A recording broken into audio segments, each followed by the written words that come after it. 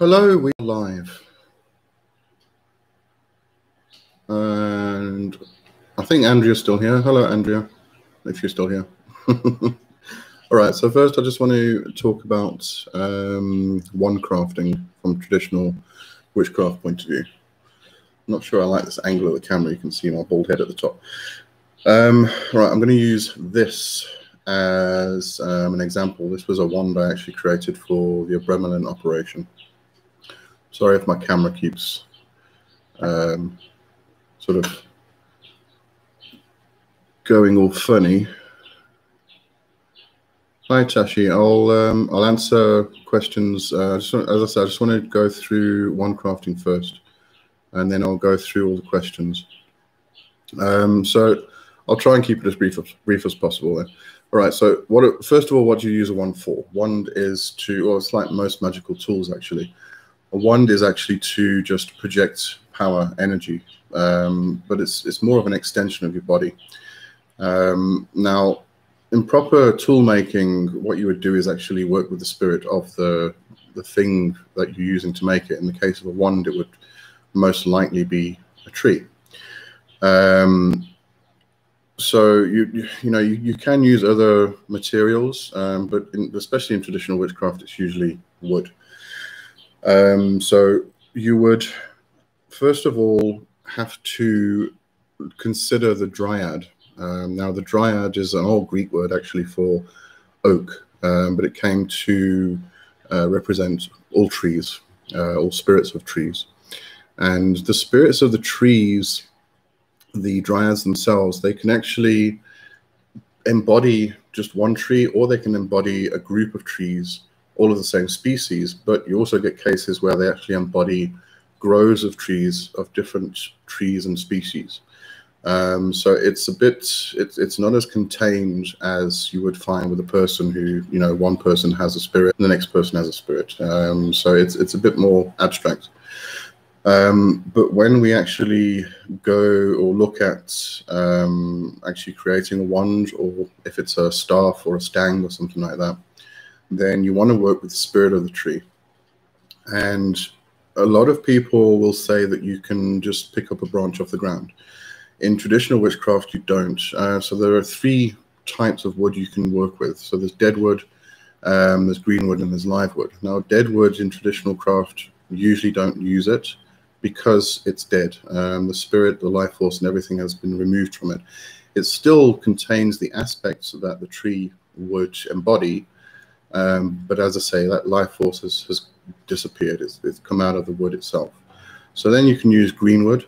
Green wood is just the life force that's in the actual wood. But the best to use would be live wood, which means the dryad, the tree spirit, has actually sort of broken a piece of itself off and put it into that portion of the tree that you are going to use for the tool. Now, to do this, you obviously need a lot of respect for the tree, a lot of respect for the spirit of the tree. And it can take a long time to actually find the right tree.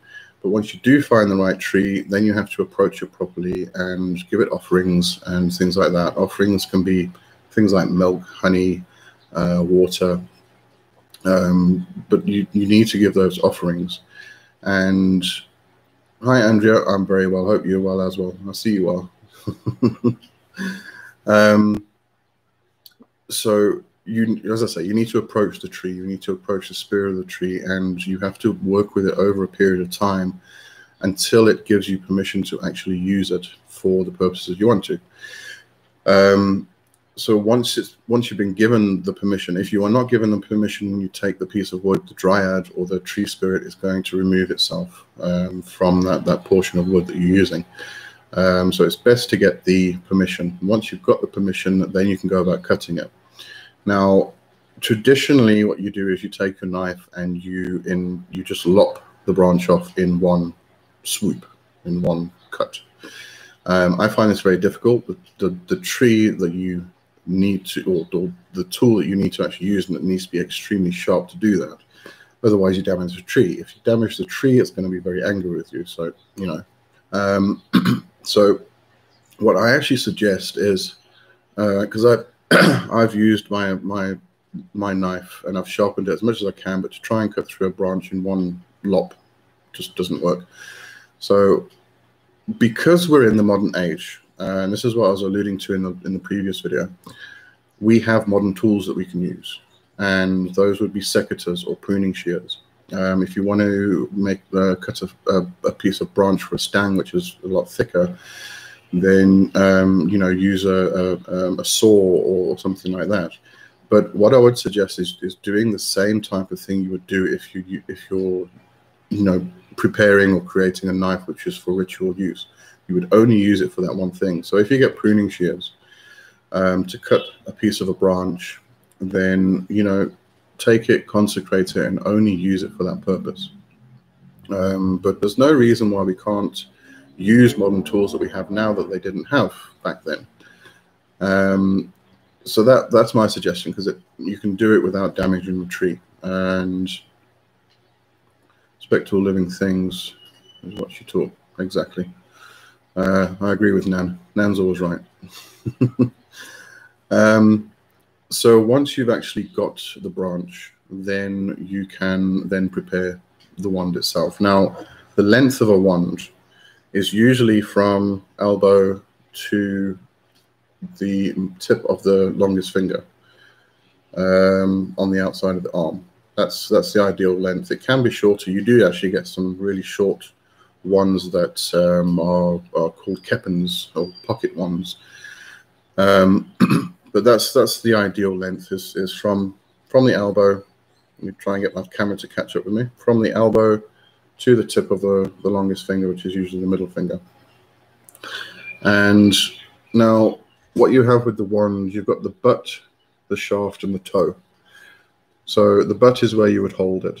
And the butt can be squared off at the end, it can be rounded, or you can actually shape it into a hoof, just to represent or represent the horn god, or the goat god. And then this part is actually quite important.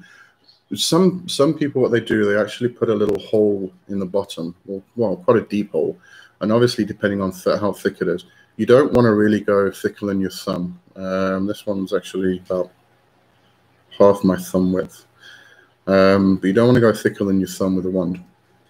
But what they do is they put a hole in the bottom, and then they put objects in. They're usually personal objects, hair, nail clippings, things like that, blood, whatever they feel will actually tie the wand to themselves, to their personal energy.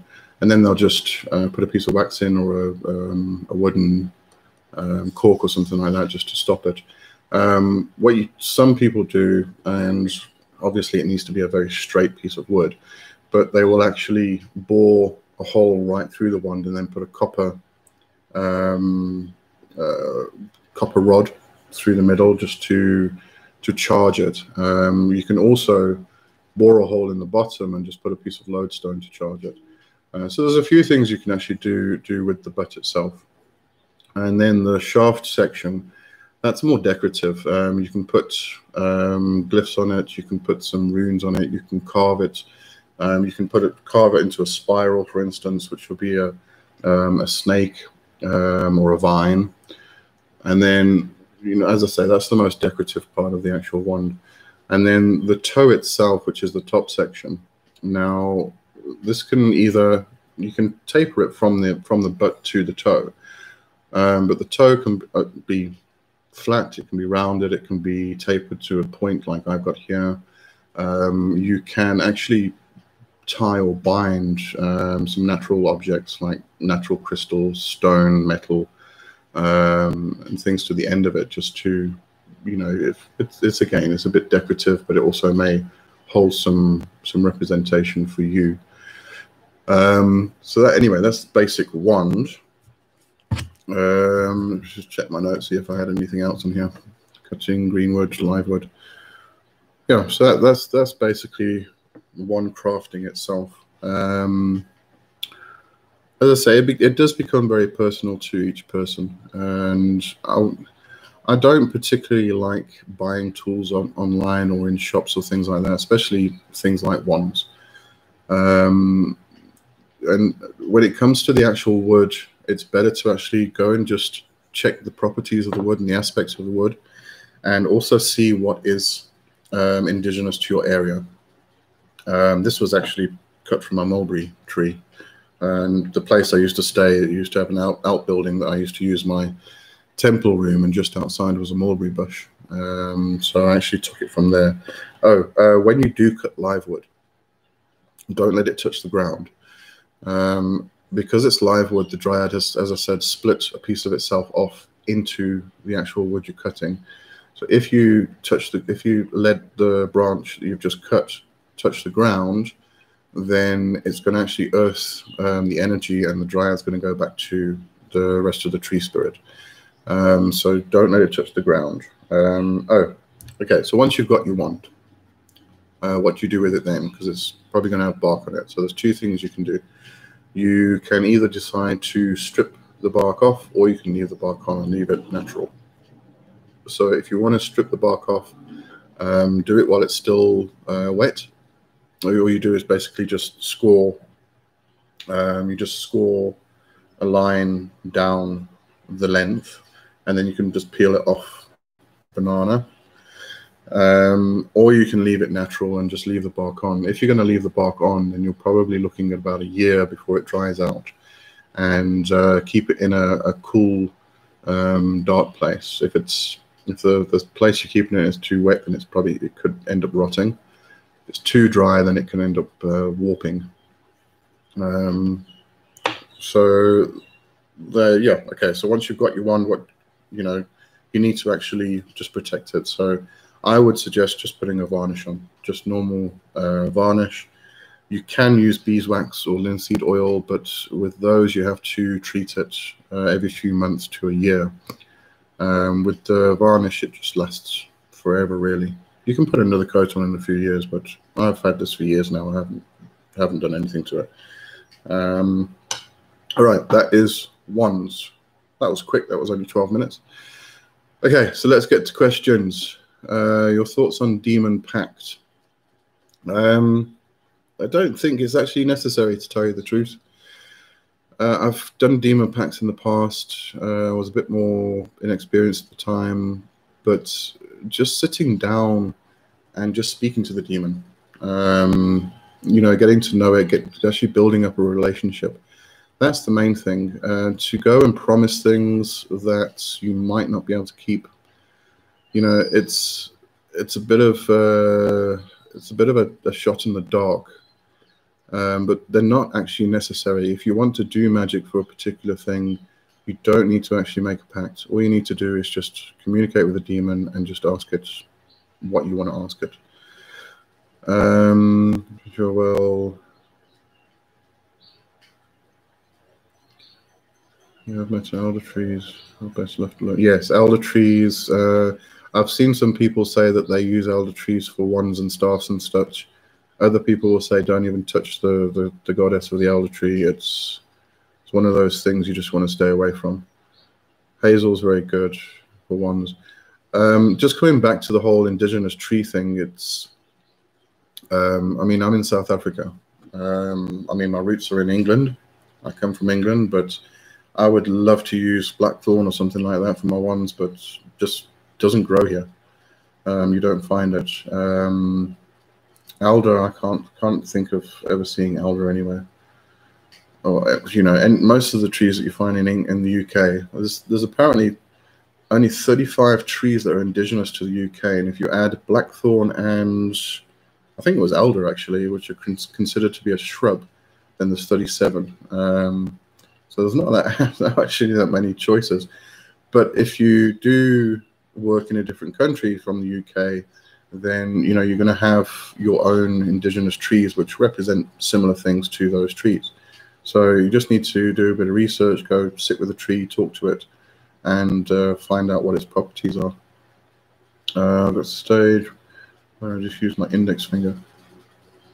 And I use a walking stick. It can be used as a stang. Yes. as I say, tools are merely extensions. I actually prefer just using my finger, my hands, just to. That's just my personal preference. Other people prefer the tools. Walking stick is great. You can use it as a stand. You can actually tie some horns to it and use it in that way. But the walking stick is actually very good for creating or doing trading the mill, especially plowing the bloody field and things like that, where you are moving in a circle in order to induce trance. You actually drag the walking stick around. Mulberry is good, energetically speaking, too.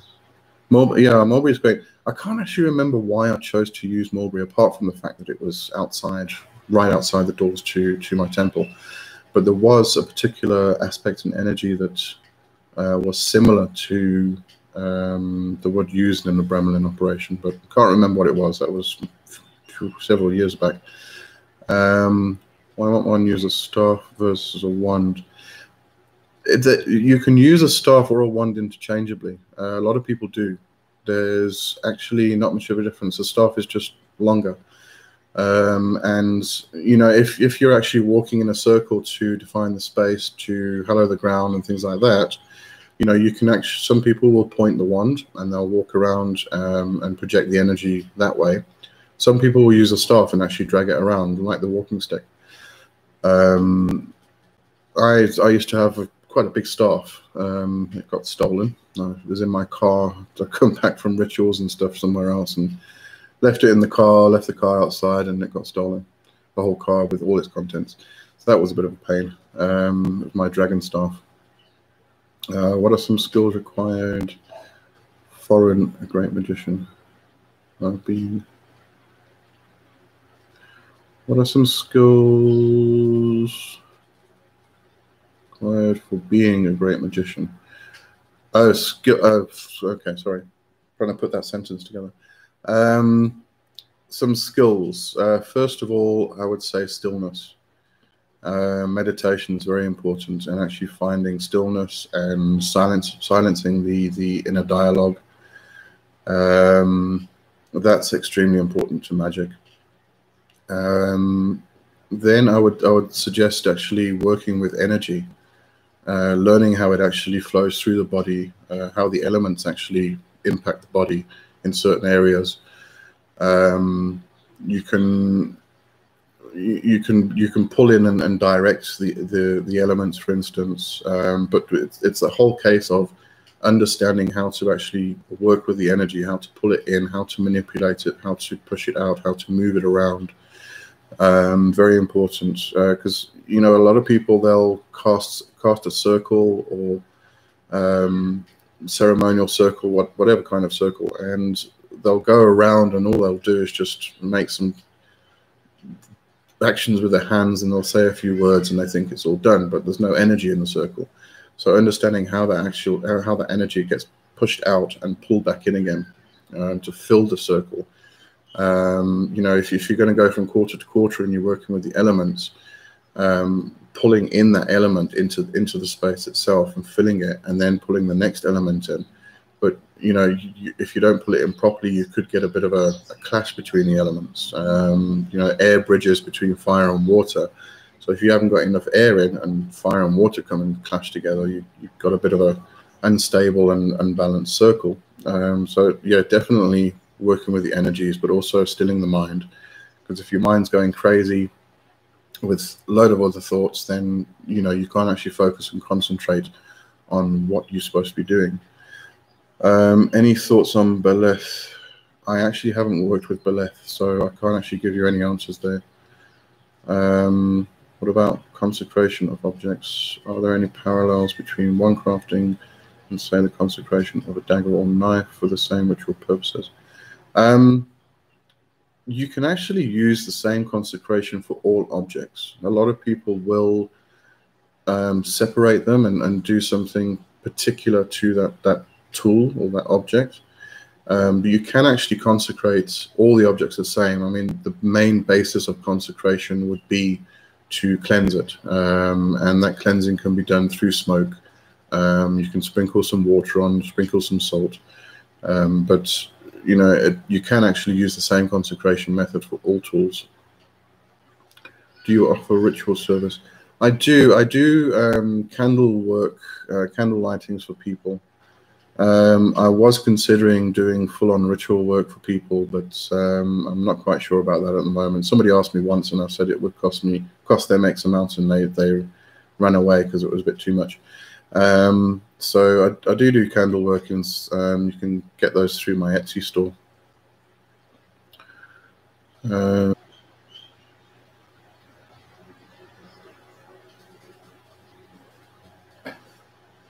I want to check if I've missed any questions. I don't think I have.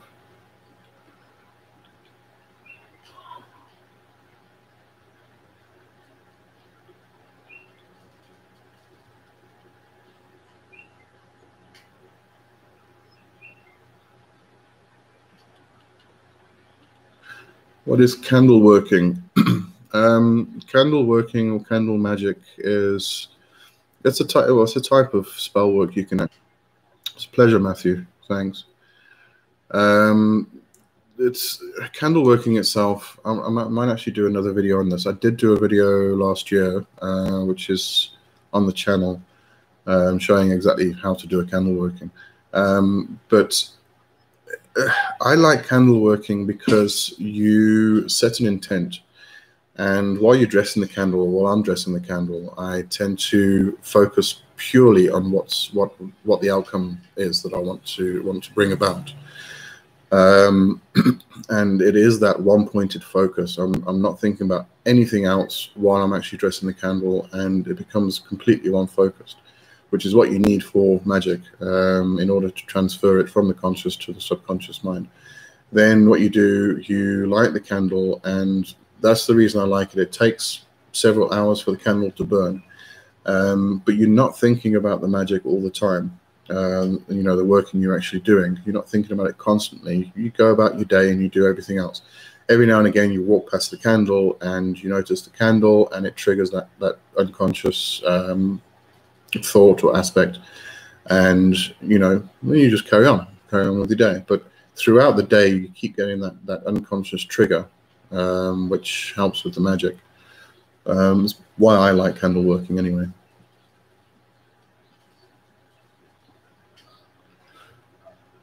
Is the energy being pushed to a certain direction? It depends on what you're doing. Let's see if I can think of some examples. If, for example, you were creating a talisman or an amulet, which would be a piece of jewelry or an object, even a rock, for instance, that you're putting energy into that you can draw on later. It may be a protective amulet, for instance, and you're pushing energy into that amulet. Then what you would do is you would pull the energy into your body, the particular energy you're looking for, and it might be one of the elements. It may be just the idea, the intent of protection. But you pull that energy into your body, and then what you do, you actually project it out of your body. And there are certain points you can project it out of, depending on what school you're actually, you know, going with, what school of thought. But it's usually like the third eye area. You can push it out all your fingers, out of the palms. You can push it out your heart, out of your solar plexus. But you would then be directing the energy into that one point. That would be one example. Is energy being pushed to a certain direction? If you are, I'm just trying to think about a situation in a circle where you would actually be pushing the energy. You could actually use it in a fashion of, if you are wanting to balance your own, yourself, and you're finding there's an imbalance of a certain energy. Maybe you've got too much of a particular element. Maybe you are very feisty and very quick to anger and things like that, which may mean that you've got too much fire element in you. Then you can actually push that out to the direction that you consider fire to be in. and you can then work on the other directions and the other elements and bring those in, depending on how much you need to actually balance the whole system. So that in that case, you can push the energy out. But yeah, it depends on what you're doing. There could be loads of different reasons why you would actually be pushing energy out.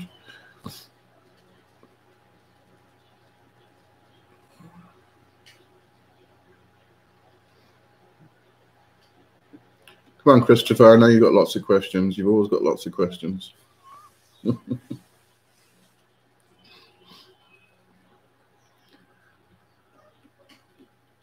I'm actually going to be doing a video later in the month on wart cunning and herbalism, and I'm going to get my very good friend Reverend Kai on with me because she's a herbalist. So that should be interesting. If you haven't checked out Temple of Chaos yet, which Christopher's part of, she is my partner there. So you get to learn from her as well. I get to learn from her still. She's fantastic. What system do you find the best to work with? Yeah, that's a tough one. That's a really tough one. It depends on what I want to do and how I'm feeling at the time, to be totally honest with you, which is why I usually refer to myself as a chaos magician. In that case, what I mean by chaos magician is that if I go through these stages where I become completely focused on one particular path, and then all of a sudden something will come along and pique my interest on one of the other paths, and I'll become engrossed in that. So it depends on where I am at the time. At the moment, this year I'm going down the path of Carlos Castaneda and the Toltec warrior. But I'm also always focused on traditional witchcraft. So, to say which system works better, can't say. You can do the same thing with traditional witchcraft as you can with chaos magic or with ceremonial magic or whatever. They all have the same, or they all work the same. But I will say, if somebody is trying to do something from a traditional witchcraft point of view, but they're more ceremonially inclined, then they'll probably have a bit of difficulty because their heart won't be in it. It's about finding your path of heart. Any spirit to work with art, aesthetics, art.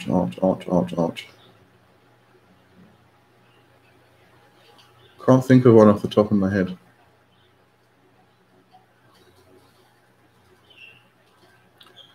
Just trying to see if any of them shout out.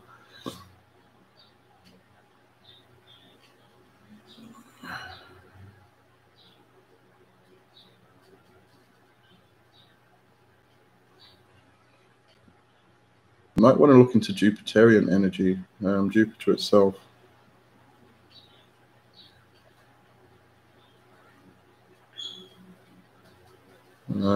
Seems to be coming through, but nobody. No, nobody's coming up for me.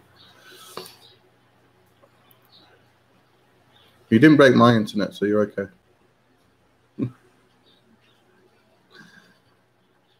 I'm just trying to think. Anybody know any spirits that can be used to work for art?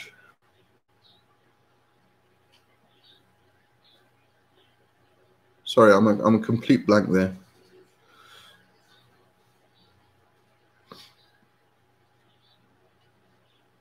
Muses, yes, actually. There you go. Brilliant. Look to the muses. Greek-based, as far as I remember.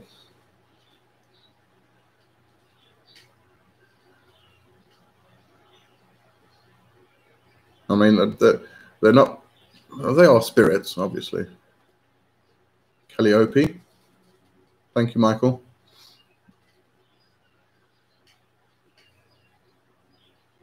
Venus sphere. Yeah, I would have said Jupiter rather than Venus. Tashi, is it for music or Is it for painting, sculpting? Oh, sorry, that was Tashi, music. I've got little orange circles here. I'm looking at the colors. For music, sure, I'm going to say Bach. Not Bach. Sorry. Bacchus. He's a bit more of a rough one. Hang on, let's just have a look. Related to music. I was hoping Michael would do all the internet, all the Google searching for me. You see, I don't really know any of these gods, so it's a bit difficult.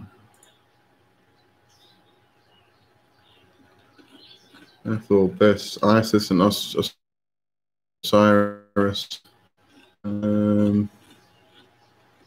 The reason I say Bacchus is because of he is often seen as very musical. I would actually say Pan as well, to be honest with you. They are a bit more wild than what you're probably looking for, though.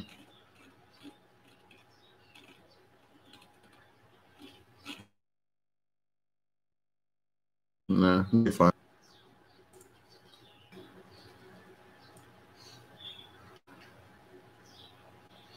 So this is the problem with doing live. You get all these little errors you can't edit out. Come on, get back to there. Not responding. There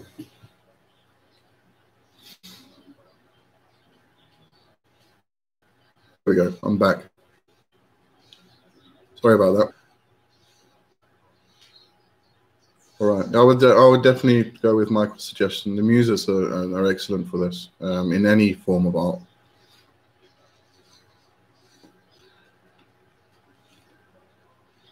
Okay, did I miss anything now?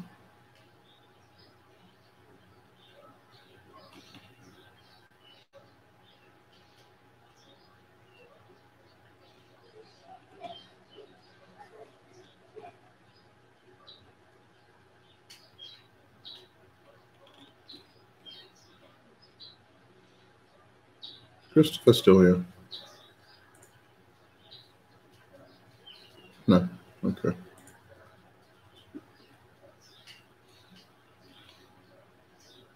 All right, so has anybody got any other questions or comments or anything like that?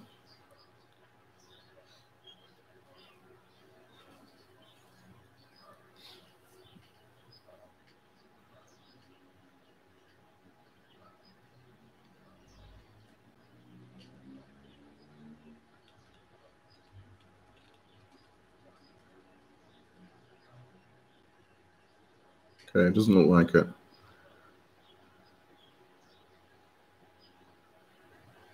We'll do a last call just in case. These things will use.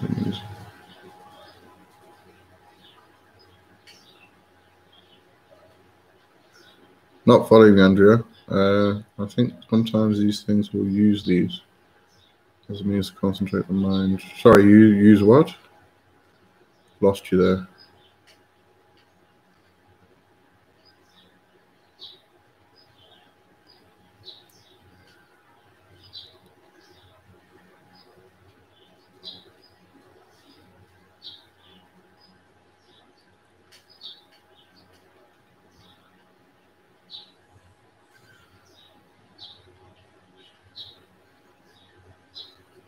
Definitely gonna have to get used to doing these live things.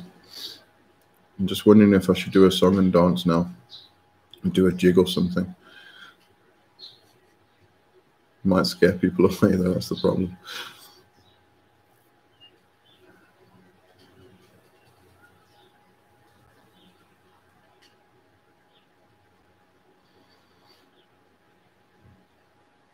Okay, doesn't seem like anybody's got any other questions, so I'm going to end this live stream here.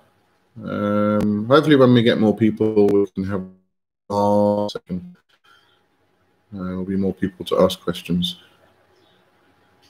They call me funny names. All right. Oh, wait. How does the process of merging with spirit work in spirit? How does the process of merging? Sorry, merging with spirits in a pact. You don't actually. Depends what you mean by merging. I have to say. I mean, to me, merging is bringing two things together that cannot be separated afterwards. And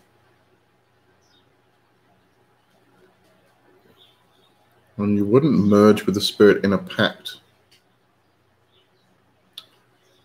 So can you expand on that question a bit, Tashi, just in case I'm misinterpreting? Let's go to Michael. Is there a candle working you do that could help with my current situation? Let's see. I would actually do some kind of controlling work. In hoodoo, you would have such things as the essence of bend over. There's actually a lot of controlling aspects in hoodoo. Yeah, but my go-to would be to do a bend over. I use foot track magic. With foot track magic, it's often used to basically drive people away, usually, mostly, or to curse people or things like that. But I mean, you can use foot track magic for anything.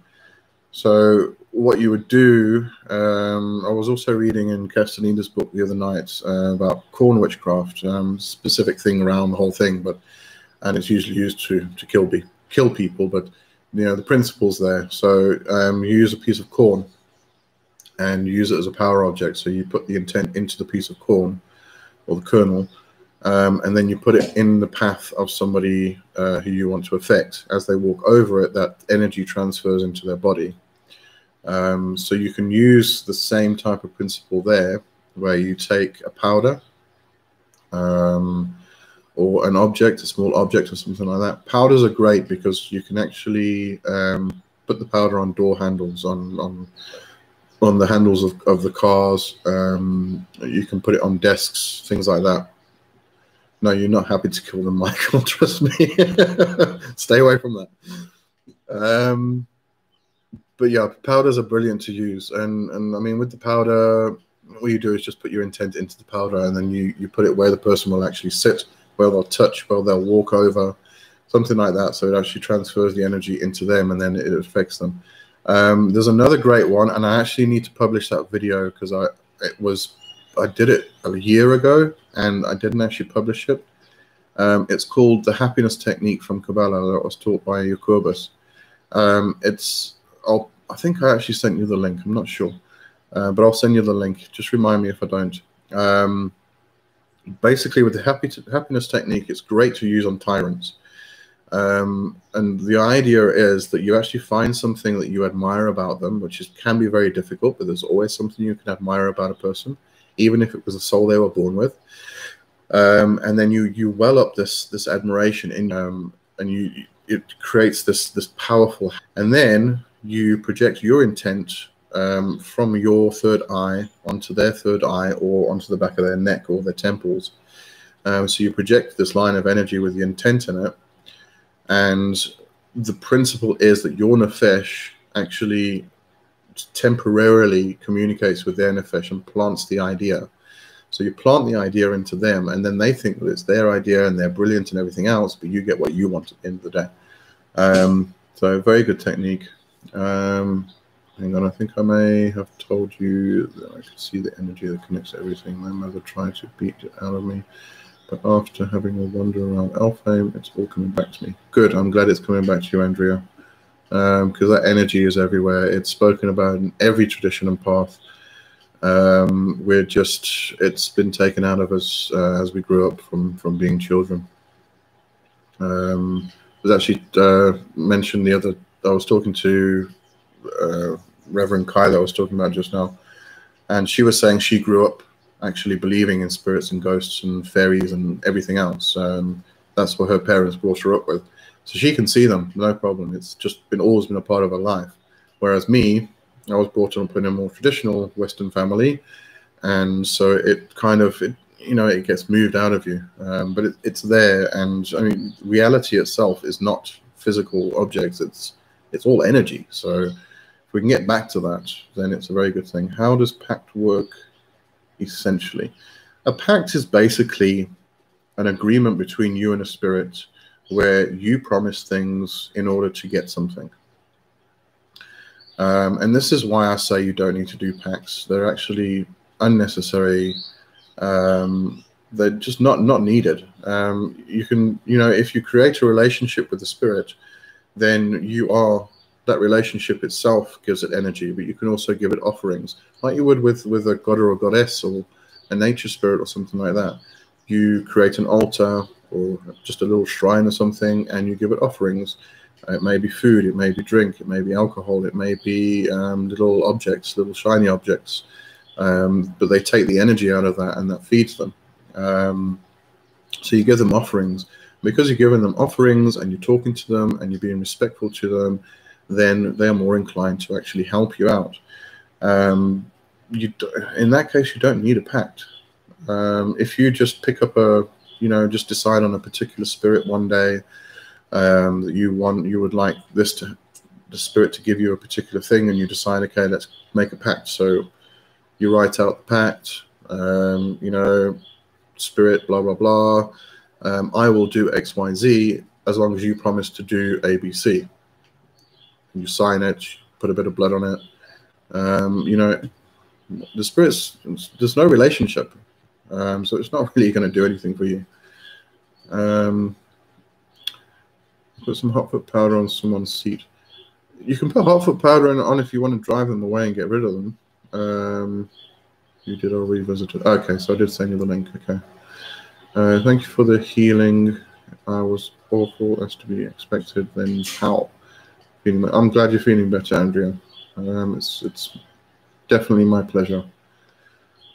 Helped a person out myself, then got the most fantastic news. My daughter is going to be back in touch. Cannot thank you. Oh, that's brilliant. I'm incredibly happy for you. I really am. I know I could sense that you've been through one hell of a ride. So you definitely deserve all of that happiness and that healing. I am very happy for you. I may not look it because I'm like this all the time. Really, I am. We actually need to chat, Andrea, because you wanted to come over to the Temple of Chaos. I need to get you on there if you still want to sign up and join.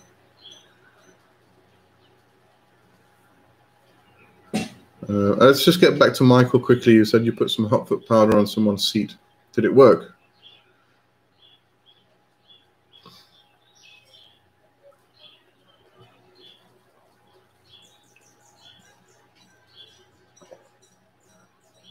In hoodoo, there's actually a whole ritual that goes along with doing hot footing.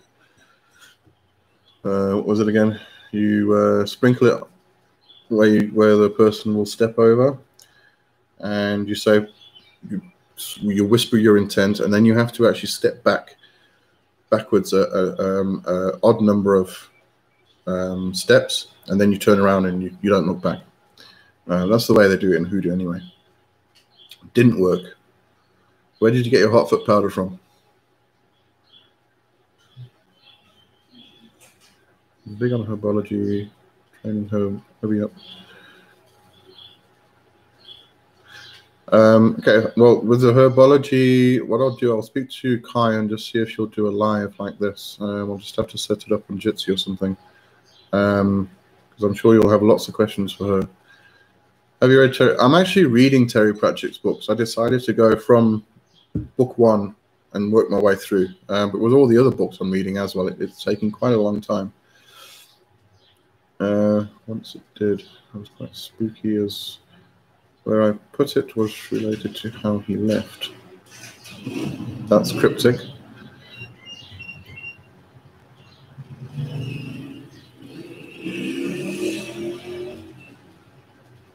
I bought an eBay once I made my own, but that didn't work either. Just remember, it's about intent, really. I mean, even in hoodoo, it's, if you're using a hoodoo powder or a hoodoo oil, it's mostly about the intent. I mean, all you're doing, I make them myself and sell them. You know, get lots of people giving me great feedback. But, you know, the powder, for instance, the powder is basically corn flour mixed with powdered herbs. But the intent is what makes the magic mostly. You are working with the spirits of the plants and the roots. But it is mostly about the intent, especially the person who's actually using the powder. So remember to use your intent, and you need to be focused and one-pointed. Does candle ritual offer work for love working? I do love working. I do a true love, and I do a fire of desire one. Now, the true love is meant to bring your ideal mate to you. So it's a very general working. Fire of desire ignites passion in an existing relationship. So, you know, a lot of relationships that have been together for years, they kind of lose the passion after a while. So that's intended to actually bring that passion back. Any other type of love working, I don't do. I don't break up relationships just because somebody is jealous. Nothing like that. I use a spirit and muses for artwork. There you go. Andrea uses the muses. Uses the muses. That's great. I'm a poet. Didn't even know it.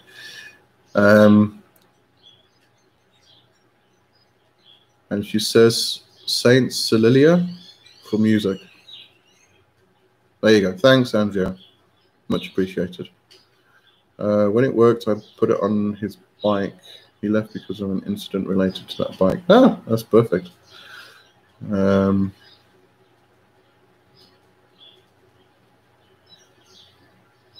think the other problem is it's not going to work all the time.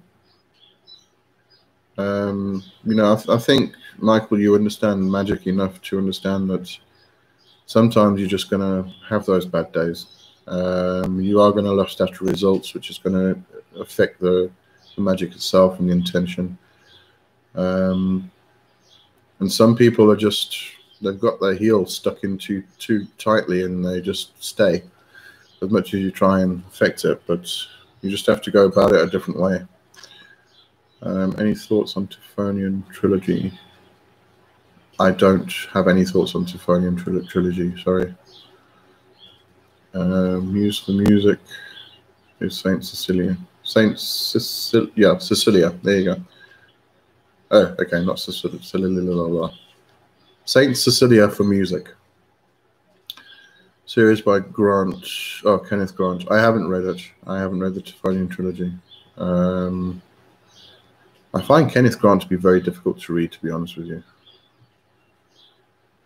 It's just, I don't know why, there's just some authors that kind of, I try and focus and I just can't keep the focus.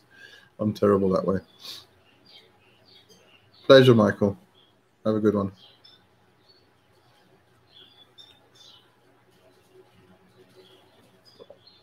Was it Kenneth Grant? I think it was Kenneth Grant I'm talking about. Hang on. Where was that book now?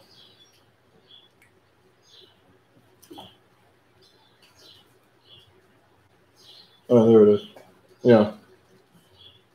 Aleister Crowley and the Hidden God. Started reading it. Just did not pique my interest. Nan moved in with you. No, she hasn't. And I think she's over-exaggerating that I keep my place immaculate, because at the moment it's definitely not immaculate. I need to clean it tomorrow.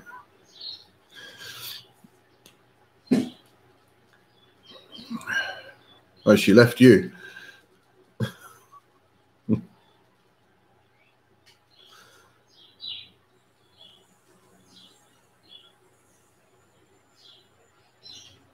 Okay, well, it's coming up to an hour, so I'm gonna. Shall we cut off now? As I say, I'm gonna do a live at the same time every Friday. So I'll do a bit of a video speaking about whatever topic it is, and then we'll just go into this live chat and questions. So I'm going to end it now. Thanks for joining, everybody. Much appreciated. As I say, once we get more people going, we'll get more flow, we'll get more questions, and we can go a bit longer. And so I'll see you, or you'll see me next week on the live, but I'll be putting up a video on Tuesday again. So have a great weekend, everybody, and cheers.